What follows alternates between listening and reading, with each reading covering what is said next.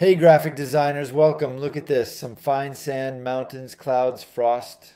Regardless, all these images were generated using Materializer 1.5, the latest version of my add-on devoted to enhancing texturing effects. It is a good big update with two major additions. The first one is the opening of a new chapter, the environment chapter. The second, which is the main topic of this video, is to have the capability to combine 8 maps for displacement. If you did not understand a word of that last sentence, do not worry, I will break it down for you. So, share knowledge, grow together.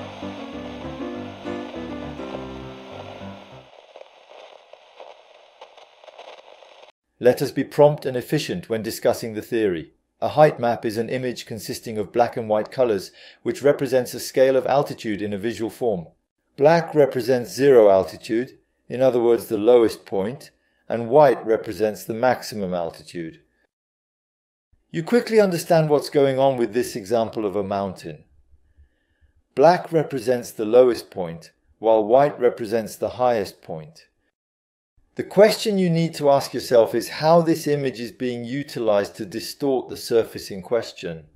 Now that is a good question. Well, that is what we refer to as displacement. That's the term we use to describe it. However, you may inquire, what exactly is displacement? There are, in fact, 2 different approaches to configure this particular setting. The first one is to use a displace modifier. This one takes your image as input and uses it to warp the surface. However, it is the second method that interests me, the one that utilizes the shader editor. Attach your height map to a displacement node and then connect this node to the displacement output of the material. There is no activity, and that is a normal situation. You need to adjust the material settings to properly account for the displacement effect. And there you have it, our peak appears. If you are attempting on your own, there is a high probability that it will not be successful. And for a good reason, you are missing one final ingredient, which is the concept of subdivision. This may sound dumb, but in order to distort geometry, it has to exist in the first place. You've got to break down your thingamajig. The level of subdivision will depend on how detailed you want it to be. It is evident that as you enhance the subdivision of your model, you will be able to retrieve a greater amount of intricate details and information. The method I'm using is particularly resource intensive. If you want to use all the pixels in your image, you're going to need an object with as many faces as pixels. A rapid calculation demonstrates that for a 4K image you would require approximately 16 to 17 million pixels. That is absolutely crazy. I can assure you nobody in their right mind would ever think of doing something like that. But hey, for a decent level of detail we're going to need about 4 million faces real quick, without any delay or hesitation. To optimize memory consumption, the recommended approach is to use adaptive subdivision for efficient memory management. Adjust your rendering engine settings and configure it to use cycles in experimental mode for optimal results in your rendering process. Then a Subdivision section becomes visible, allowing you to set the subdivision level according to your preferences and requirements for greater control and precision.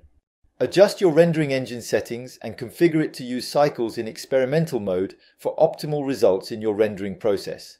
Then a Subdivision section becomes visible, allowing you to set the subdivision level according to your preferences and requirements for greater control and precision. What do these settings mean? The number of pixels represents the size of a face on the screen. In other words, a pixel means that Blender will subdivide your object until a face represents a pixel of your image. You do not have to go to such extreme settings, and it will also be contingent upon the power of your machine that you possess. You are going to inform me, but in what way can such an incredibly high level of subdivision be considered a more optimized solution compared to a traditional subdivision? Well, in the event that we decide to revisit our subdivision modifier, you will undoubtedly observe that a brand new box has unexpectedly appeared. And by checking this box, Adaptive Subdivision, only the visible parts of the camera will be subdivided. And that is where the optimization process comes in. Only the parts that are visible will be subdivided. And on top of that, the level of subdivision will depend on the amount of screen space occupied. In other words, the components near the camera will have significantly more detail, whereas the components that are farther away will have less detail, and the invisible parts won't be. Since at least half of our object is never visible, it saves a lot of memory. Now that you possess the fundamentals, let us delve into the business, and here is the objective we aim to achieve. I invite all of you to download the starting file so that all of you can follow along more easily. The hyperlink can be found in the description. Once you click on it, you will be directed to a page where you can access a map and an empty material. Switch the viewport to rendering mode. Please select the main node, press the F key on your keyboard, and then click the 2 layers button to proceed with the operation. To bring up the sidebar, press the N key and import the Sable node from the Environment section located in the interface of the application. Make sure to connect the color and normal inputs to the first layer, then set the roughness parameter to 0.8 and push the color selection slider all the way to the maximum value. While remaining in the sidebar, we can proceed to incorporate a Send Waves node into the design. This can be achieved by utilizing output 8 in conjunction with input 8 of the respective layer. Decrease the height to 0.005 and adjust the mid-level input to 0. Finally, connect the displacement output. In order to maintain consistency between the size of the waves and the grains of sand, we made the decision to set the global scale value to 16.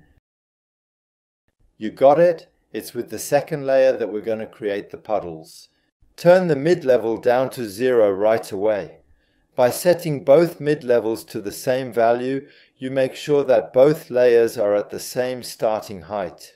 Incorporate a flag door node and make use of the mask output in combination with the mix layers node for desired effects. I'm just changing the scale to 2. To make a flag door, the recipe is simple. Select the exact same color as the material that is positioned underneath the puddle of water.